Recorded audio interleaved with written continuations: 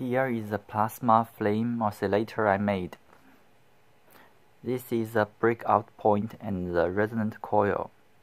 Here is a air gap capacitor. It's a variable capacitor made of a candy cane.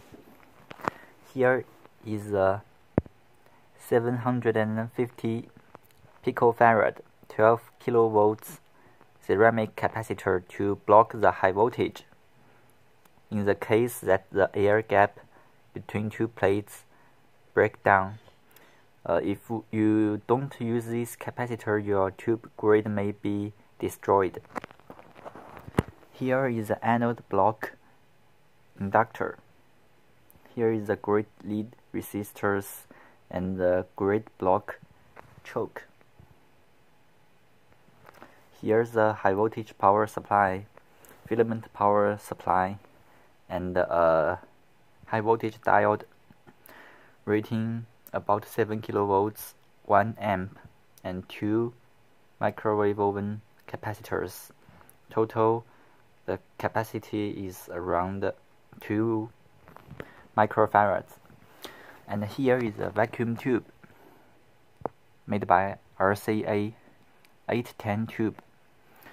And this one here is also the same tube.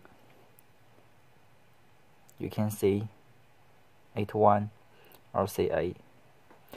The plate dissipation is rated around 100 watts and the anode voltage is around 2.5 kilovolts. Now let's see it running. First I need to turn off my light because the radiation would interfere the LED drive circuit and it would blow up the light. I blew up a light yesterday, so I need to turn it off.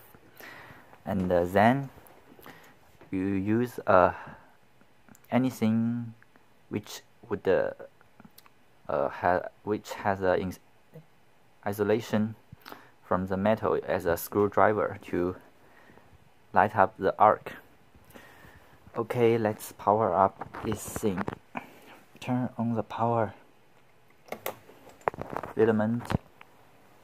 Oh, isn't that goes up?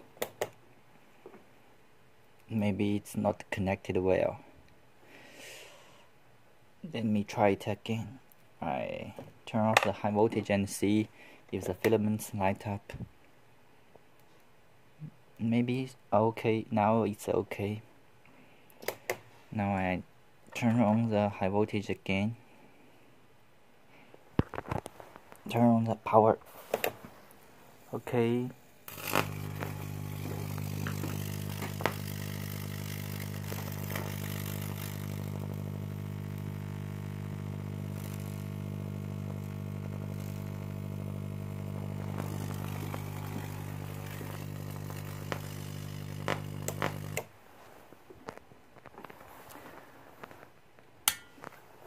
So what you have saw is a high voltage, high frequency oscillator, and the voltage at this point is very high. You should be careful. Though this thing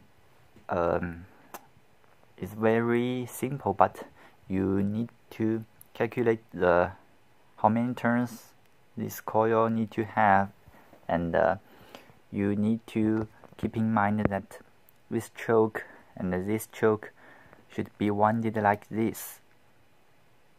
You see, in different parts to eliminate the capacitance between each turn of wind. This will eliminate the capacity from this here to there. So it will block the high frequency power only in our oscillating circuit. Here is a small tube, pentode tube, not triode tube, made in China, but it was damaged by this circuit. I used this tube as a oscillator tube yesterday, and this tube you can see here, it's melted. The plate is melted.